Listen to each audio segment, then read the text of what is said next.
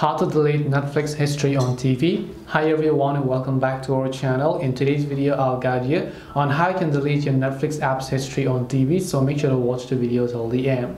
In order to delete your Netflix application's history on TV, it's very simple. You will not be able to do this from the Netflix app, so you have to open up an internet browser on your TV. Now, most of the Android TV definitely does have an internet browser by default. If not, you can download any of the internet browser that are available. Once I open an internet browser, you have to go to a specific section which is known as netflix.com/your-account. So in my case, I'm just going to go to account settings over here. Again, I repeat, netflix.com/your-account, as you can also see at the top of the URL.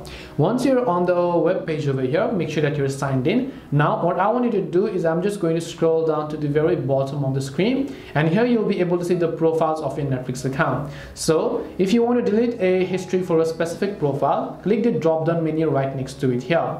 And here you'll be able to see different sorts of options, where you'll also be able to find the option called viewing activity. So make sure to just click the view button next to the viewing activity.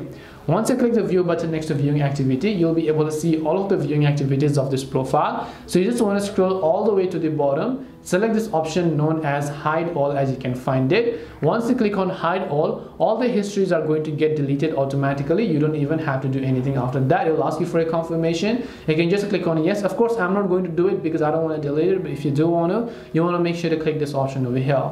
And this way you'll be able to go ahead and then delete your Netflix history on TV. Hope this video was very helpful. If you have got any questions, feel free to leave them down. Thank you for watching and see you soon in the next video.